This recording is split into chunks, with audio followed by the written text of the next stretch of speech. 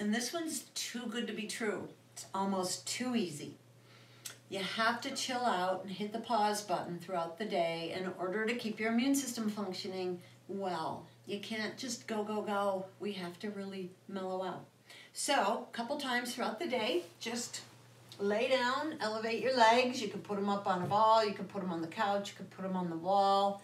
Close your eyes and do some slow, really good deep breaths to keep your respiratory system fighting against any of these respiratory diseases.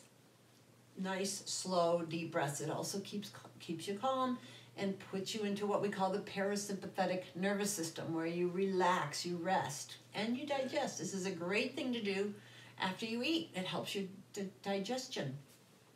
You can also meditate if that's your thing, and you know what? You can even take a nap. Just chill.